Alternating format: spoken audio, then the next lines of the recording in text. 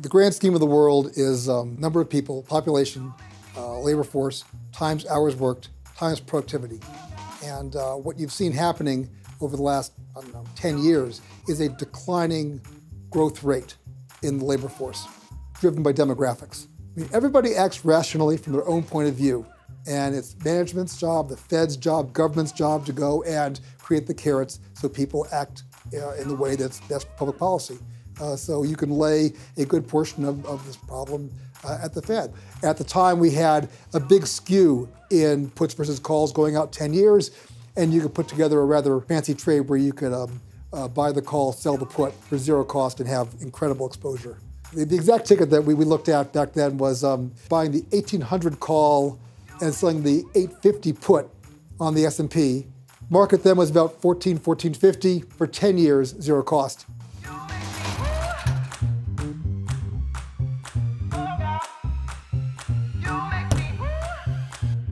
So I'm here in Las Vegas at the EQDerivatives conference again, sitting down with Harley Bassman, one of my favorite people.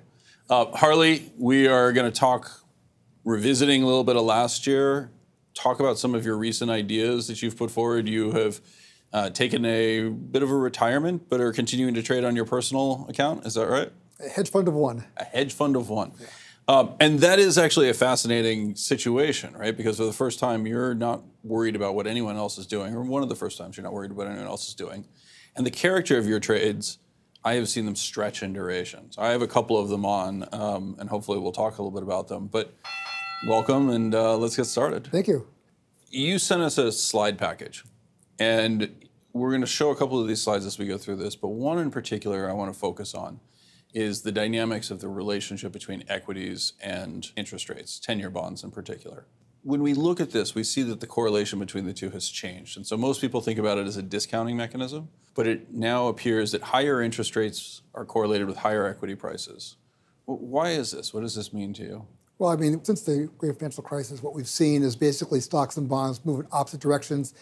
They're basically self-hedging, which I guess is good if you're an asset manager. Risk parity has been a fabulous trade. I think that if and when you see this correlation reverse, that'll be problematic. It hasn't happened yet.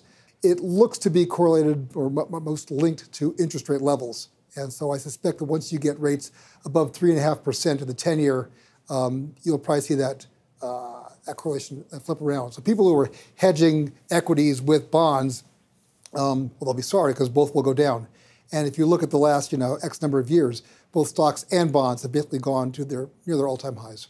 And so when I think about this, why would I care, right? I build a portfolio on 50-50 equities and bonds, somewhat independent, but ultimately bonds are delivering me a fixed income component and the equities are delivering me whatever they're going to. Why does that correlation matter? What does that actually mean? Well, if you're in a 60-40 portfolio, all's fine. I mean, it goes up and down and you're diversified and that works. What happens in practice is people usually lever these trades up. So they might have, they have $100, they might do $130 in bonds and $70 in equities. So they have $200 totally invested, but only $100 in capital. And so if they both go down at the same time, that's problematic, obviously. Well, and so this negative correlation that you're describing, the positive correlation between yield and equity price, right, or negative between the bond price and equity price, what you're saying is that they dampen each other, basically, right? Presently, yeah. So the current construction is a portfolio that is constructed of 50-50 bonds. What we're showing you here on our YouTube channel is just the tip of the iceberg.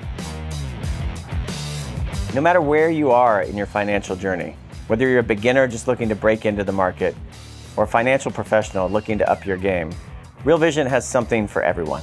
Every day, our team of expert journalists provides in-depth analysis, written reports, access to live streams, and access to our community, The Exchange, where you can interact with people just like you from all over the world. For just $1, you can unlock all of this and more at realvision.com.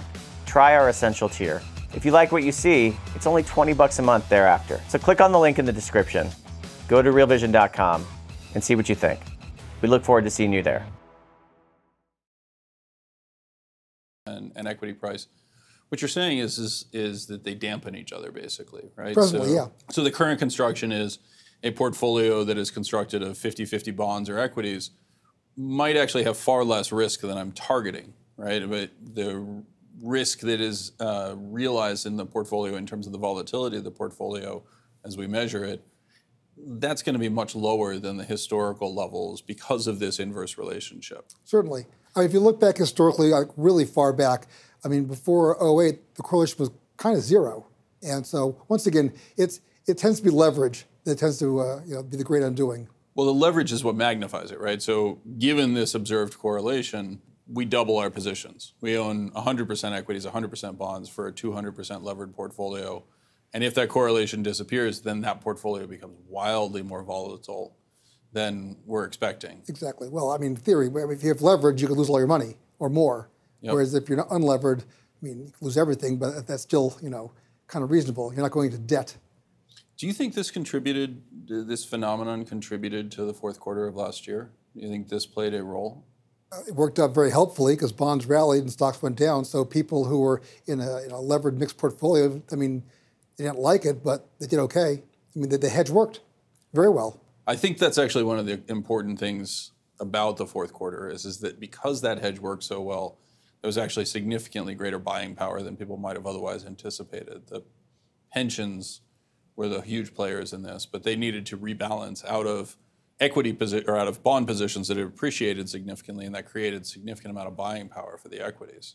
Well, that, but also, I mean, there's buying and selling going on. You have to sell both. If you had a different correlation, if both assets went down, then there'd be no buying at all. Everyone would be selling everything. I think that's the key thing there. Well, and that underlying dynamic, I think you're right, has underpinned kind of the growth of risk parity, the growth of these levered portfolios. And when you do that, you expand the overall demand for financial assets in total, right? And the only solution to that is either you issue more or they go up in price, right? That's the only way you accommodate it. Seemingly. What could cause that to unwind? I mean, you highlight higher interest rates. That seems like a call that people have been making for a very long time. I mean, I'm not predicting higher rates. My prediction, for the record's been, 10s will be below 3.5% till 2023, or maybe a little beyond there, which I think we're going to talk about probably pretty soon. But if you got rates up there, that usually would be because you have inflation, which once again I'm not predicting to happen anytime soon. And it seems to be inflation that seems to link up pretty well with the correlation. So when you talk about 2023, let's hit on that for a second. Why particular 2023? What do you see happening in 2023? The grand scheme of the world is number of people, population, labor force, times hours worked, times productivity. And what you've seen happening over the last, 10 years is a declining growth rate in the labor force, driven by demographics. The boomers are slowly retiring, and the millennials they're still in college. They haven't quite come into the labor force.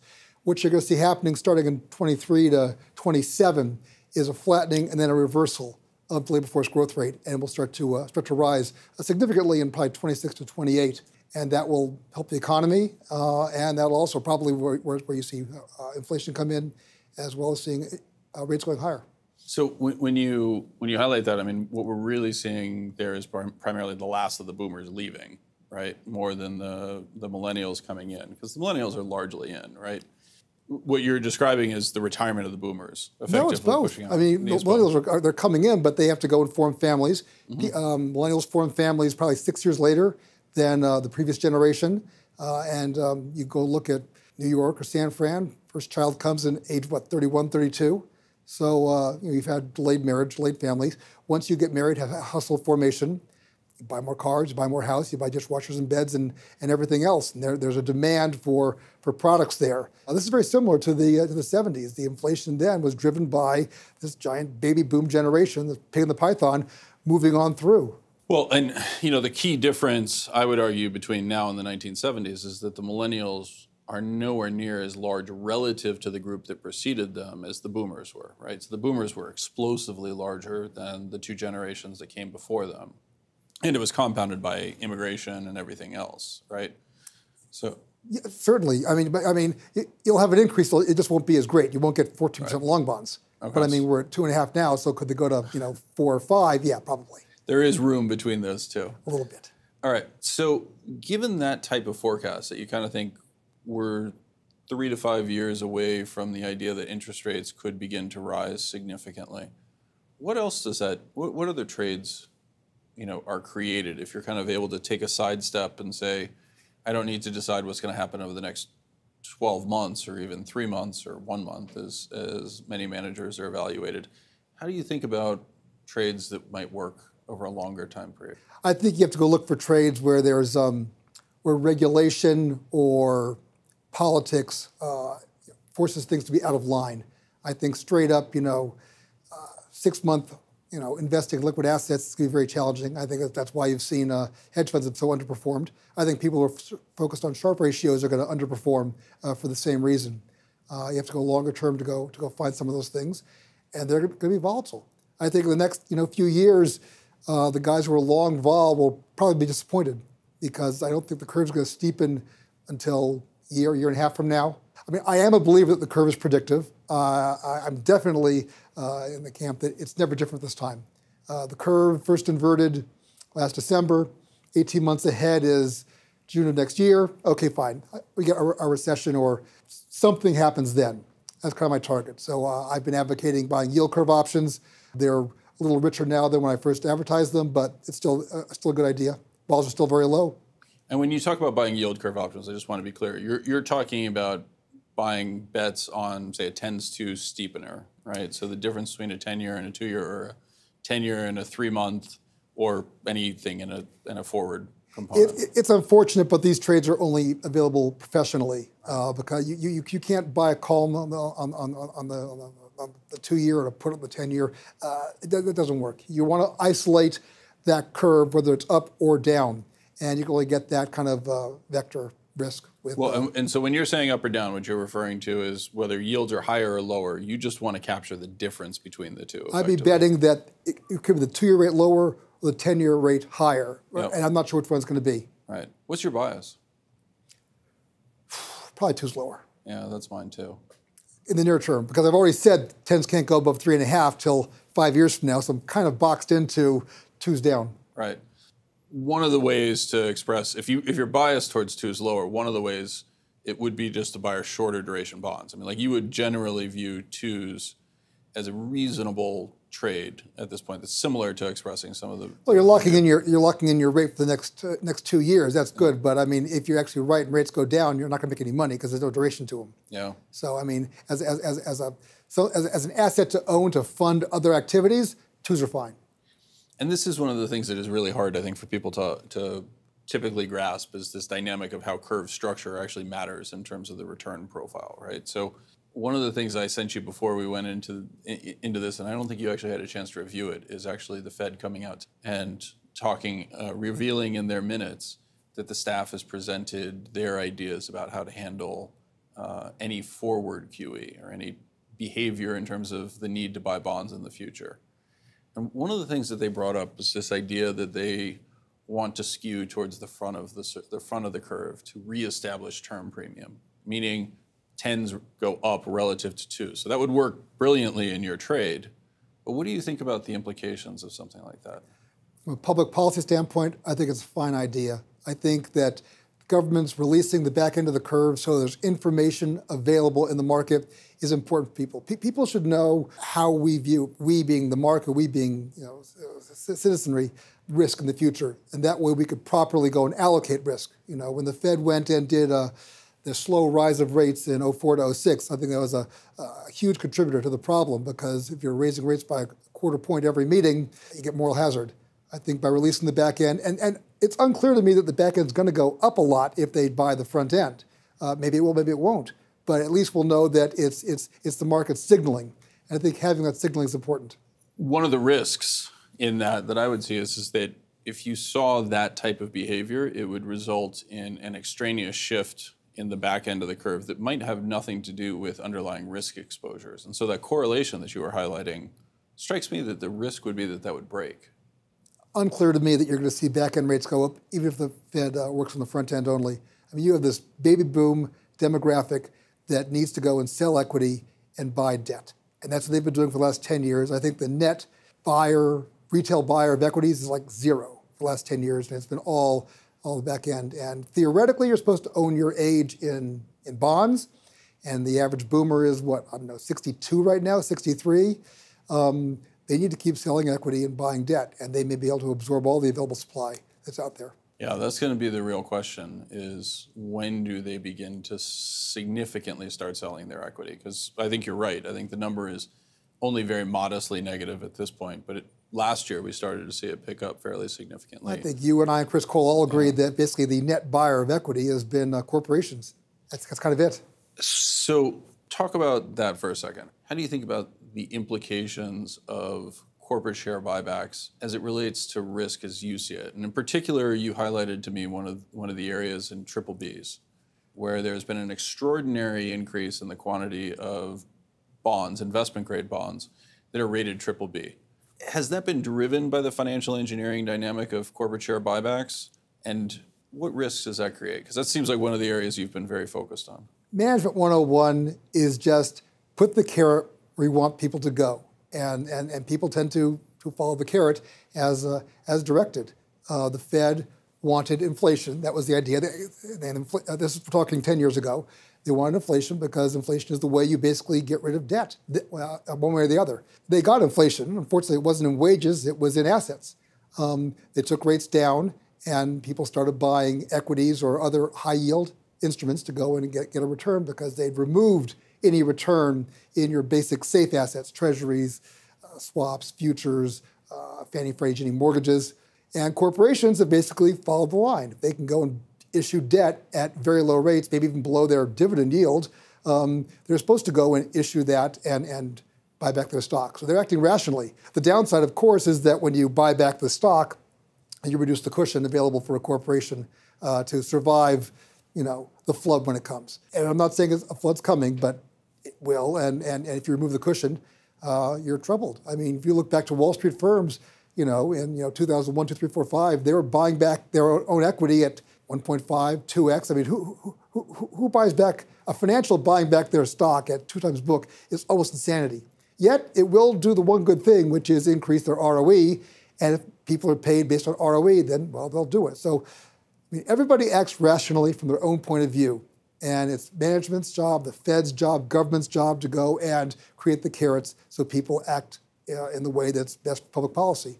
So you can lay a good portion of this problem at the Fed. It wasn't a bad deed. They weren't trying to cause trouble, but the idea was sound, creating inflation. The implementation wasn't crazy.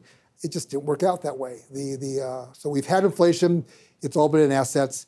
And of course, who owns assets, thus you get wealth inequality increasing.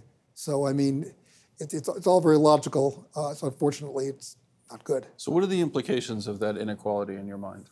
Right? And that increase in inequality? Again, not suggesting that there's a major flood ahead, but we have inflation in assets. That has the irony of making them unaffordable for many of the millennials that would like to buy them, right? Or they get to buy far less than they otherwise would want to. How do you think about the implications of that going forward? You're dipping into politics now, which I'm not sure I'm supposed to go into. No, you are. You're supposed to. Clearly, inequality is problematic for lots of reasons. And I think the bigger question, I think we could all agree that that's not good. The question is, how do you go and reverse it?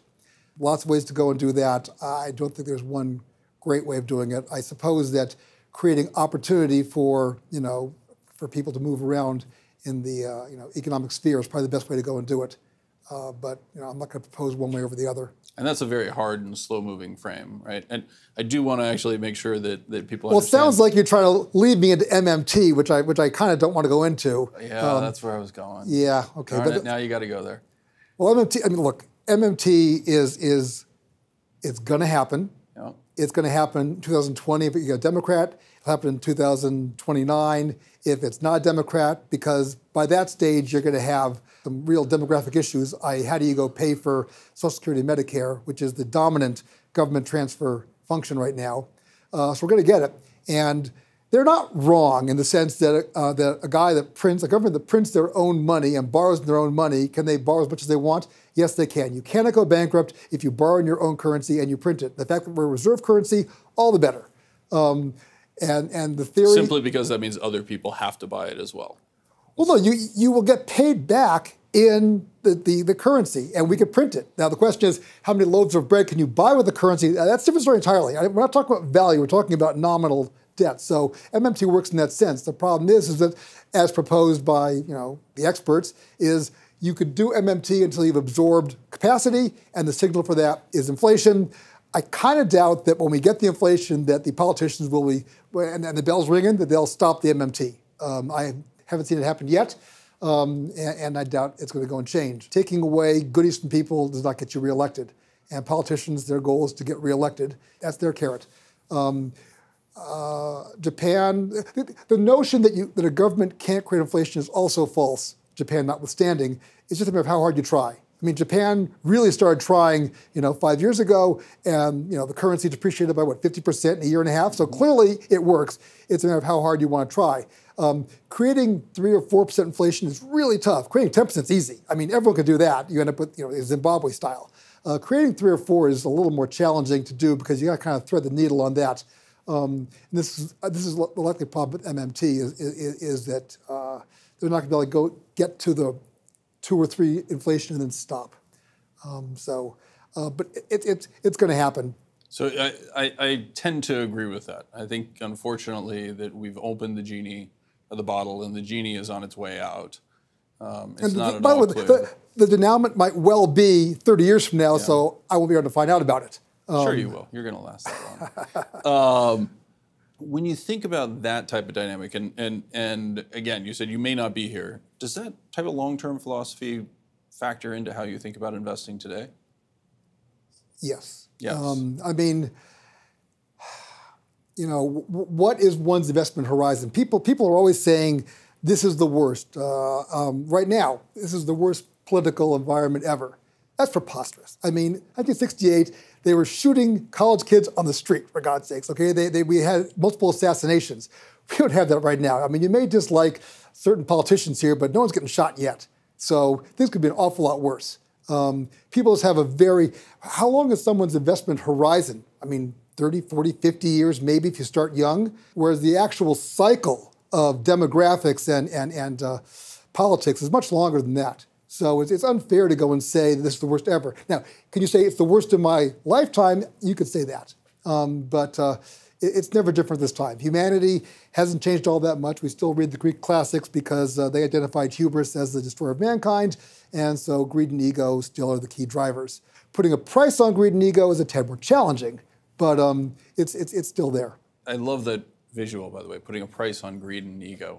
Where do you think we are in the cycle? Are we in greed or are we in despair? Because when I talk to people in our industry, the perception is it's despair.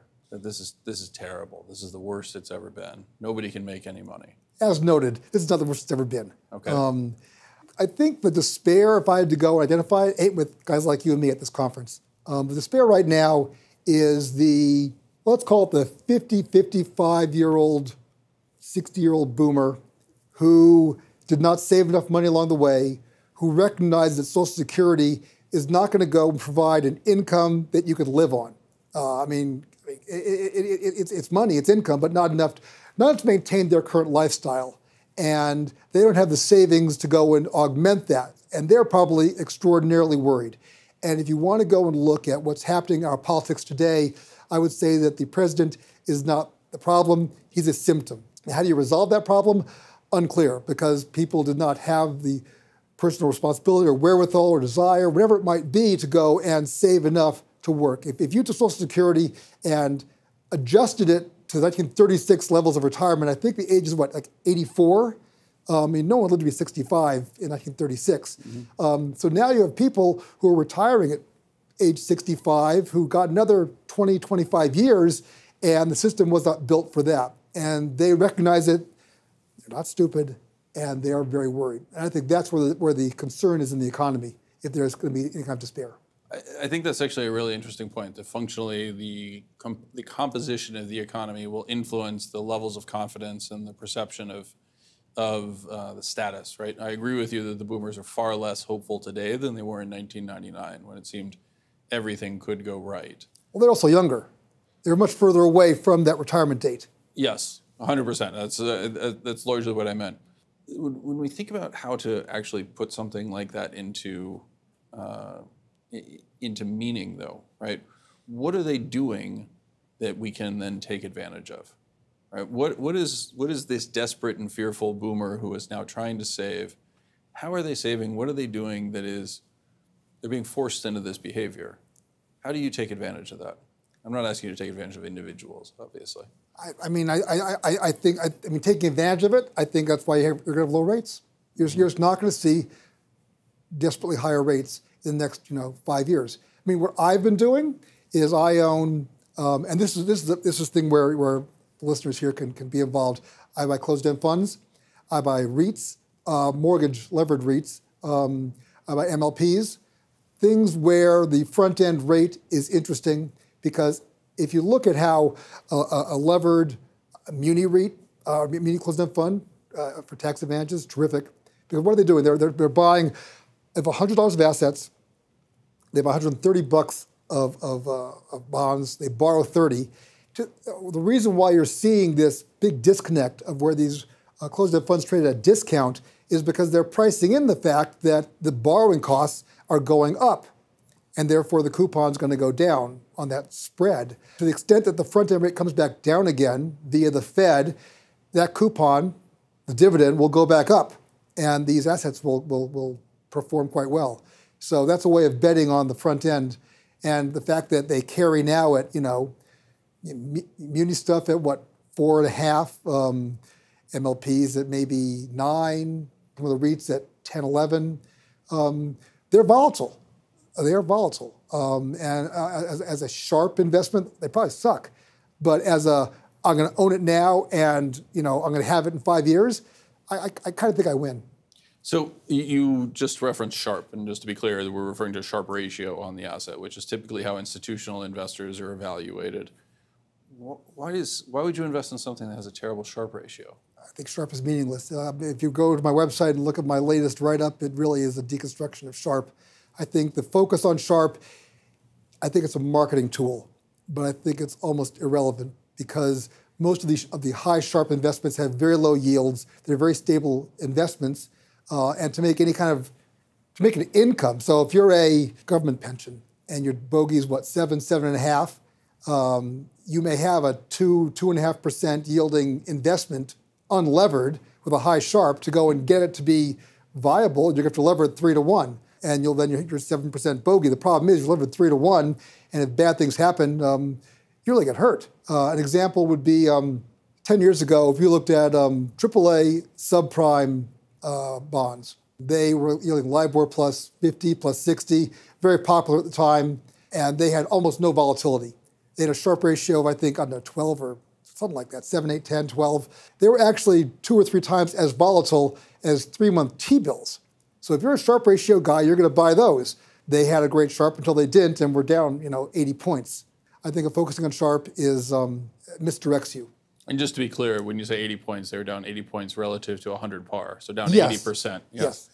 It's interesting. I mean, Neil Chris, who used to run Hutch and Hill, and is another person I'd love to have on at some point, has a great expression, which is a high Sharpe ratio asset is simply an asset that we don't have their left tail event in the database yet. Yet. And that's the critical When you really look component. at Sharpe, I think it's almost a misnomer. What you're really talking about is liquid versus illiquid assets. You should look at something and say, what will this asset return 2 years, 5 years from now? What's my reasonable expectation? What's my possible drawdown going to be if I'm wrong? And then size accordingly. I'm a believer that sizing is more important than entry level. I will never buy the bottom or sell the top. If only by blind luck it happens. I size it big enough so I can make a meaningful return, and small enough so if I'm wrong, it doesn't hurt me. And then you diversify from there. There's plenty of instruments out there that have lousy Sharpes because they have multiple risk components with big bid offers. So all you're really describing is something that closes on the bid and the offer and back and forth. That's not a bad asset, it's just less liquid, and therefore you size it accordingly. You will not be able to get out of that asset quickly. But once again, you size accordingly. And I think if you diversify amongst them, you're probably fine. I know that my portfolio of closed-end funds has basically beaten the SPOOs in the last number of years. Just because if I'm clipping a 9, 10% coupon every year and then reinvest it, I'm probably going to be okay. Did it draw down in December? Yeah. What I thought was a 50 beta portfolio was more like 120 beta portfolio. So I didn't like that. But once again, there was nothing that fundamentally altered these investments. They were just less liquid and they kind of moved. So you size them accordingly and you're fine. So when I think about this issue of sizing, or I think about this issue of an unforeseen change in beta, right? And really what you're talking about when that occurs is you move to some level at which there's an attachment point, right? It's like an option that goes in the money, right? The beta is unstable. Do you feel that those risks are adequately understood today? Do you think that people are thinking in those terms about position sizing being more important than the required return? I think that one thing they fail to teach in graduate school is common sense, which I guess you could only get through years of experience, not through a class. I rarely buy single name stocks. And the reason why is there's no accounting for the lightning bolt. So if you looked, was it 10 years ago, whatever it was, at the major oil companies, so Exxon, Chevron, Total, BP, the whole lot of them, they all have the same PE, they all have the same dividend, they all have the same portfolio, basically what they were doing. And BP goes and drills a hole in the Gulf of Mexico. Like, where'd that come from? You can't predict that. There's no parsing through the financials that's going to go tell you that. And so therefore, you kind of have to go and size accordingly for these things. You could always have these unknown events that happen. And so therefore, A, you diversify, and B, you size accordingly because you just can't predict these things. And to go and say an attachment point implies you could guess where they're going to occur. Well, but you can't. As much as I hate to go and quote Donald Rumsfeld, I mean, you got to know what you don't know. The known unknowns. That's an interesting one, right? Because you mentioned BP drilled a hole, right? What you actually meant is BP improperly plugged a hole, right? So stuff started leaking out. But when you think about those sorts of risks and this idea that you don't want to be an investor in a single stock, like that feels very much like where the market is going, right? That's just buy the index. Yes. Is there a point at which that ceases to be a good idea? We're probably getting there. There's going to come a point when you have more passive investing than active investing, and that will be problematic. I know you've spoken about this a great deal. We tend to agree on that topic, that you're going to go and create an embedded short convexity. And I wrote about this a couple of years ago. At some point, someone's got to go and put a price, put a value on something. You have to go and discount what a company's worth and what the odds of them making money are in the future are going to be. So that will be important. When we get there, I don't know. I think that there's room for professionals to go and do that job. For the average retail public, I find it challenging to go and have them pick names. If I give advice to people, they always want to go and invest in the next big thing, and I hate to break their hearts and say, 60-40, man, just buy Vanguard this and buy some other 5-year IG fund and call it a day, because by the time you've heard a great idea, it's already over. I certainly will vouch for that, and that's actually, one of the interesting phenomenons I think that's occurred is people have basically taken that message, right, and said, I have no insight. And I think the dot-com experience was really instrumental in that. People basically bought into the new thing. It turned out horribly disappointing for the most part. Several of the champions that were very highly valued in that time period have validated all of their expectations, but many others didn't, right? And so, the BP example is a great one. If you picked Microsoft, absolutely fantastic. If you picked JDS Uniphase, it didn't work out so well for you, right? And so it feels like people have gone in the opposite, have gone full bore to your view, which is, you know what, I'm just going to step out and I'm just going to do a 60-40 portfolio where I own some fraction of bonds and I own some fraction of equities. And in fact, it feels like that's the dominant feature, right? People talk about euphoria or the lack thereof. I think what they're really saying is nobody cares about the individual companies anymore. There's some millennial fascination with Tesla and others, but well, to the extent that the government, acts in a clever way and puts out clever policies, tax policies that incent people to act, in a way that's good for public policy, you will get growth in the economy, growth greater than population, so net real growth. And to the extent the S&P captures that, then that's okay. You can be very smart and you can pick things out.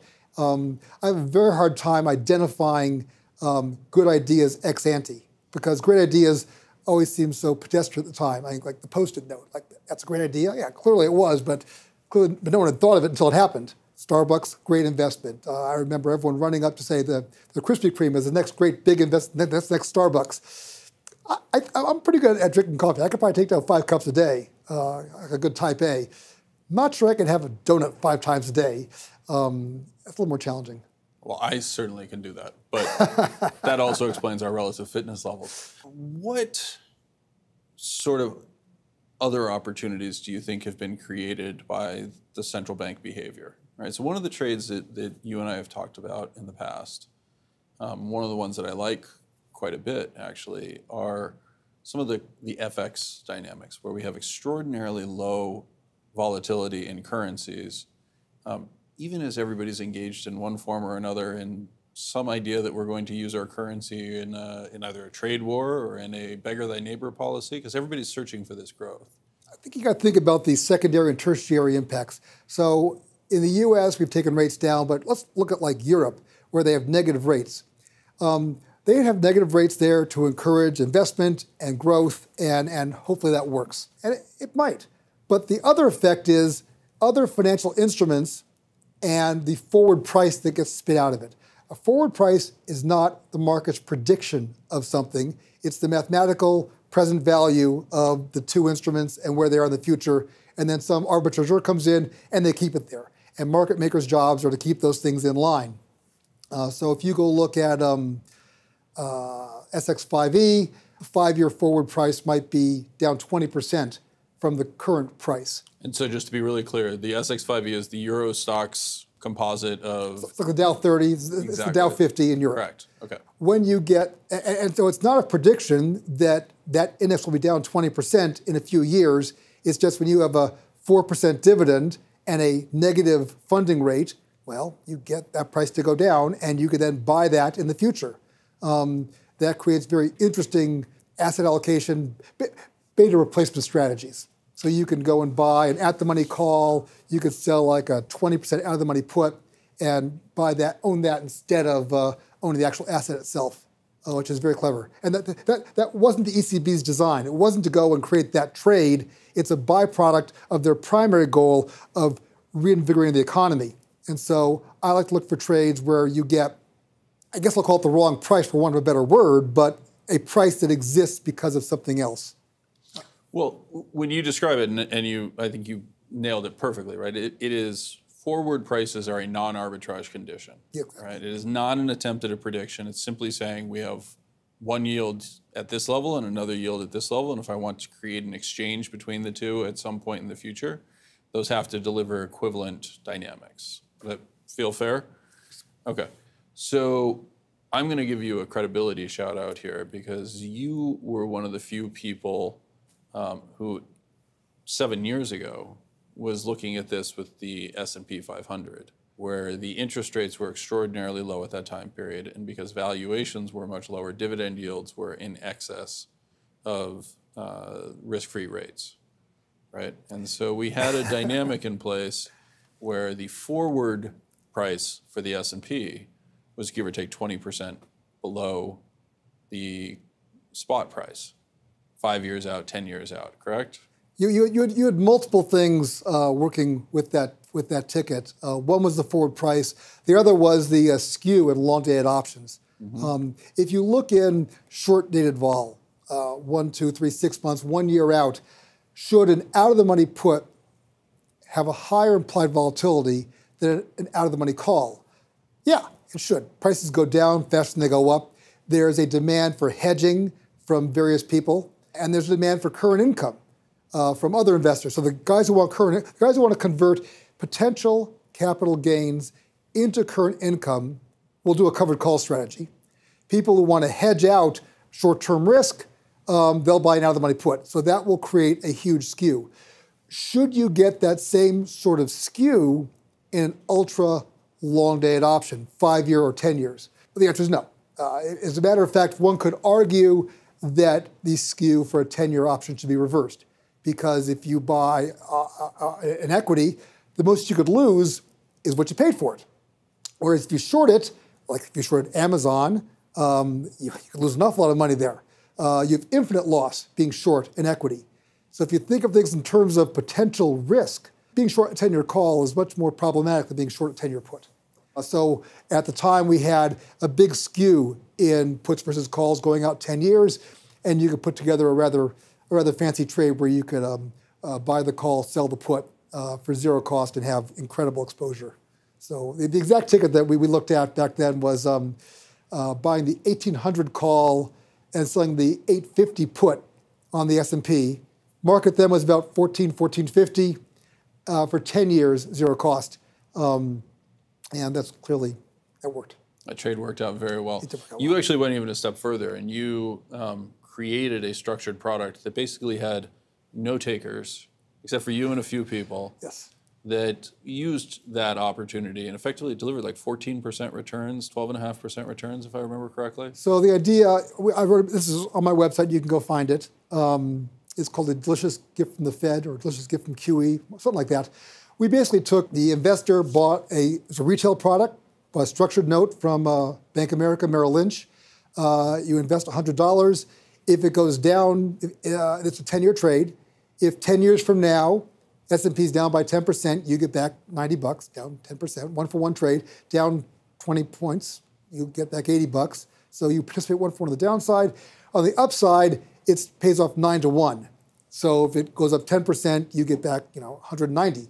It was capped at 220%. So theoretically, you invest $100, you get back $320 10 years hence, which would be a 12.5% compounded return for a decade. At the time, S&P was 1125. Hit the max cap was 1425. You'd get your 320 points back. 12.5% compounded for 10 years. From that point, would have been 3,600 on SPOOs, and right now we're, 28, 29? Mm-hmm. So I couldn't give it away. 5 of us bought the trade, and that was it. I went to 40 MDs in the firm, all in trading. They wouldn't do it. Why wouldn't they do it? Well, this is why I hate Sharpe ratios. It was too illiquid and too volatile and too this, too that. It's like, you're buying a 10-year option, man. A 10-year investment, you're always going to have some amount of money in equities. So whatever it is, make this 10%, 15% of that, because you're always going to have some exposure. No takers. Well, 5 takers. And what would happen today if you were to look at a product like that? It will not produce a return as nicely for various reasons. You have tighter credit spreads, you have a flatter skew, you have different interest rate differentials. But there are other trades out there that I won't say are as easy as that one, but are similar in construct, where things are just out of line. A trade I like right now, which will tell you that it's going to hurt. I have it on. It's looking at the Turkish lira versus the euro. So they've taken the Turkish rate up to, I think, 21, 24% to go fight inflation and other problems with the currency. And the euro, of course, is negative. So you get a massively discounted forward rate.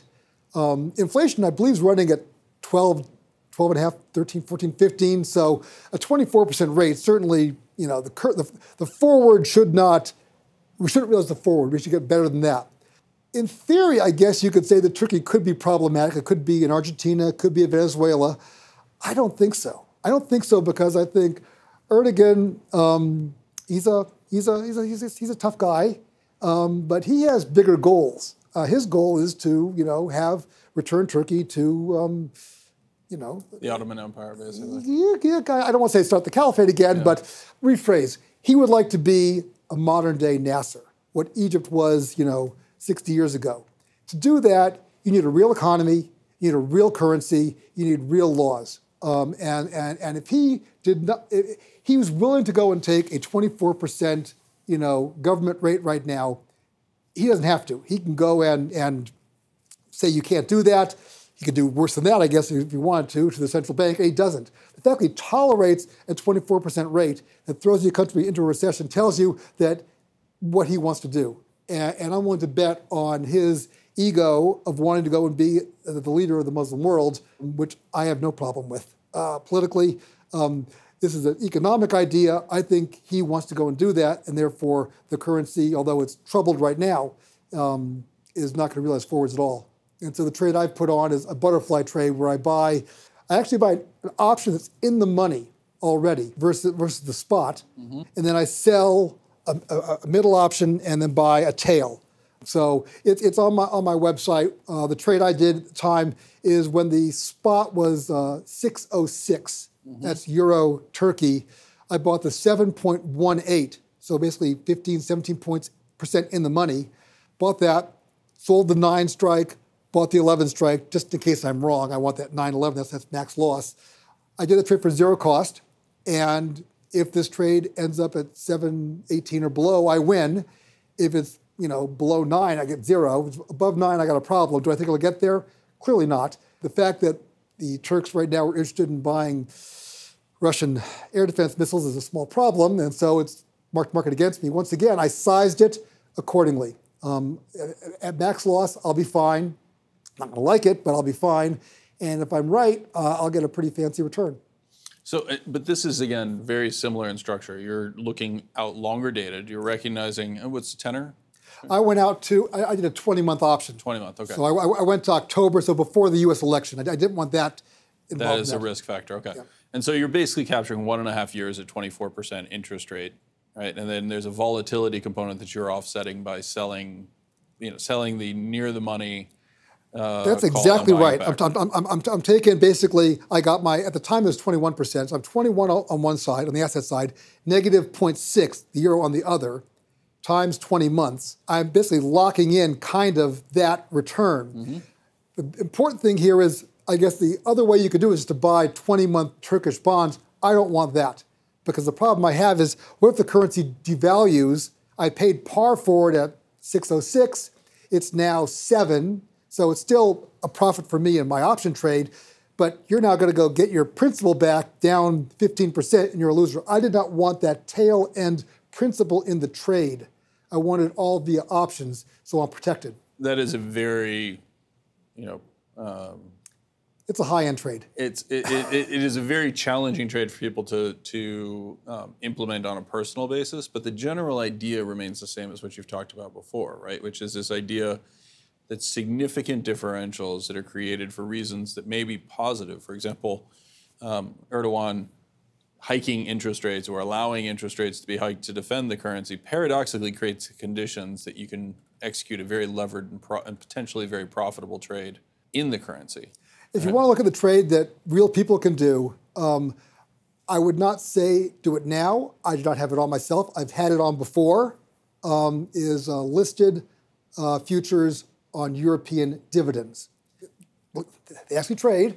They have listed futures in Europe, in Japan, and in the US on SPOOs, on the Nikkei, and the SX5E. In the US, going back over the last 80 years, divs go up about 2.5% a year. And if you look at the dividends futures strip, it's up about 2.5% a year in the US. Japan, they go up about 1% a year, and that curve's kind of flat, maybe up slightly. In Europe, it's massively negative, despite the fact that most Wall Street firms are predicting higher dividends. Why is that? Kind of a Volcker rule carry-on where in Europe, you have an older demographic. They want coupon, they want yield. They can't get that in bonds because rates are negative. So what do? They go to their friendly Wall Street dealer and they say, I'd like an instrument that will give me a high coupon. Wall Street accommodates them by taking this SX5E, the Dow 50 in Europe, slapping on a bunch of options and creating a structured note that pays out a high coupon, but there's a few short options tossed on in there. Wall Street does this trade, gives it to the retail client, but they can't carry the risk anymore. They got to hedge it out because they can't carry prop risk on their books. So they go and they have to go sell they have to buy the forward SX5E future. They have to go pay the interest rate to lock in that. Then they got to go sell this dividend future to lock that in. When they do that, they drive down the 3, 4, 5-year dividend future, and there's very few buyers. Why is that? There's no buyers for it because it's a terrible, sharp instrument. Because the Wall Street dealers have volatility and convexity in their books, so as the index goes up and down, the dividend futures go up and down. I don't think that the dividends should go up, at 80% of the index. That's kind of ridiculous. Yet there's no one to defend it, and therefore it trades at huge negative slope. I think it goes 5 to 6 points a year negative term surface, which is just kind of silly for this instrument. So that exists because of But it's the regulation. same. It's the same dynamic you were talking about before, right? There's a regulatory framework that one prevents Wall Street banks from holding the risk, right? Or not necessarily Wall Street. A lot of this is originated out of French banks, for example, right? They can't hold risk that they otherwise might want to warehouse. And there is also a regulatory dynamic in terms of the central banks have set interest rates below the levels that are required to achieve the objectives of the savers, right? So the demand for the structured product exists, and those then refer, in terms of the structured profit products and the payouts, refer to the price of the index. They don't refer to the total return of the index. But there's a third component there, which is the demand side for those futures contracts is very limited because investment funds who try to market a high Sharpe ratio will not buy it. They could buy it, but they won't because the instrument itself is just too volatile. It's volatile because of illiquidity, not because it's fundamentally or economically a bad investment. And that's what we were talking about before, people who are misdirected by illiquidity as opposed to a fundamental problem with an investment. Well, so let me just make sure that I understand this correctly, or I'm conveying it correctly.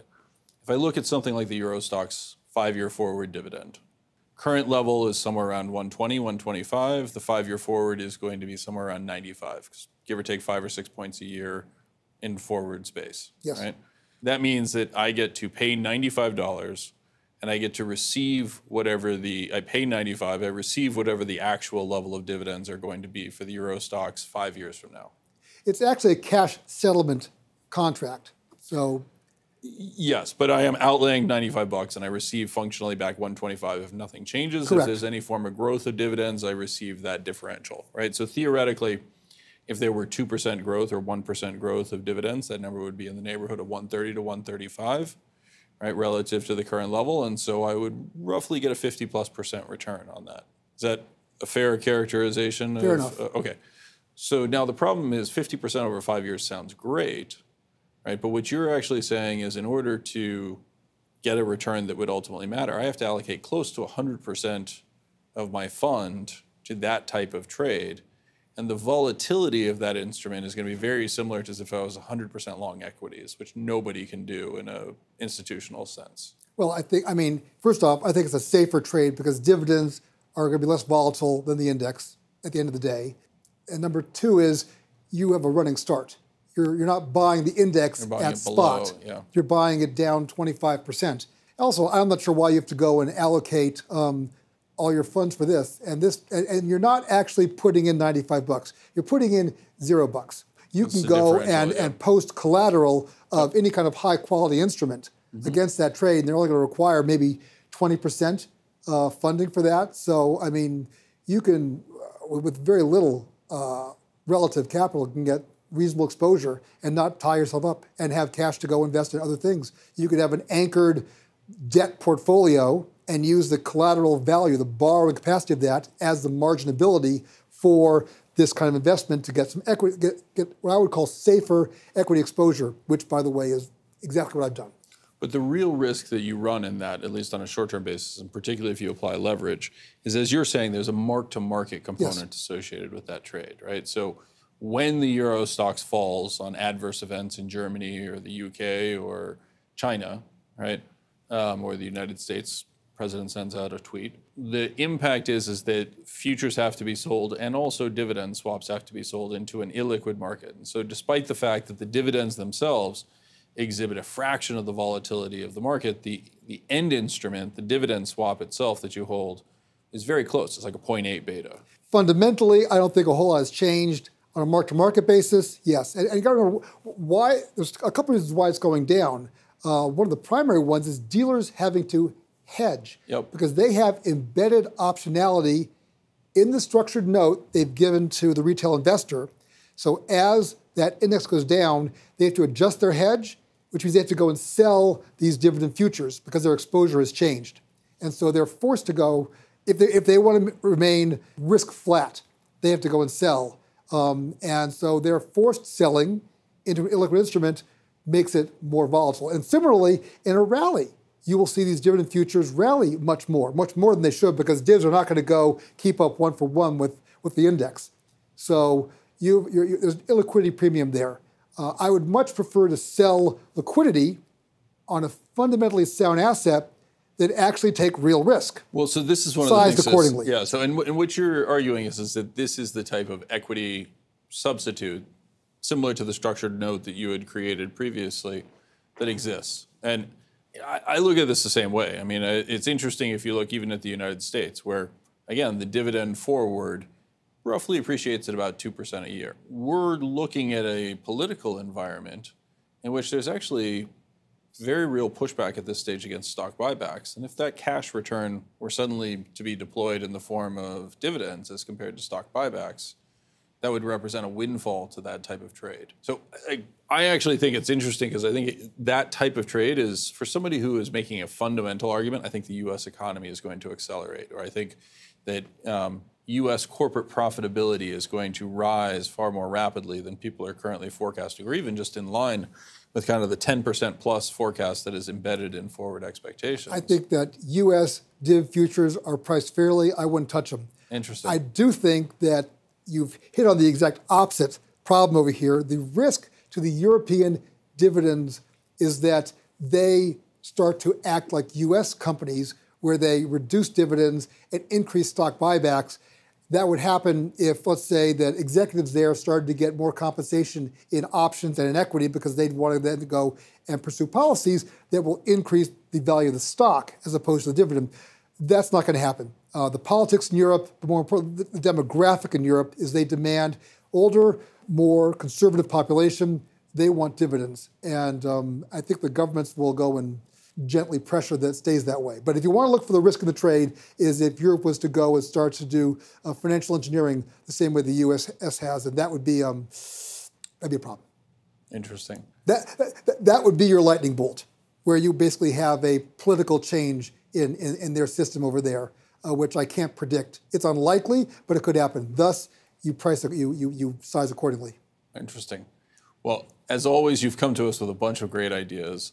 Your website is? ConvexityMaven.com. Okay. And individuals can go there and they can download the materials. There's no restrictions or anything else, correct? All free, it's all there. And if you'd like to be added to my list, my email address is there. I will be happy to add you. I don't publish frequently, maybe 5 times a year. But when I do, I have something to say. Well, every time you publish, I will tell you, you bring it in the form of stocking stuffers or anything else. I have found it incredibly valuable and useful. I would encourage people to check it out. Harley, as always, it was great sitting down and talk with you. Thank you very much. Let's do it again soon. Thanks, man.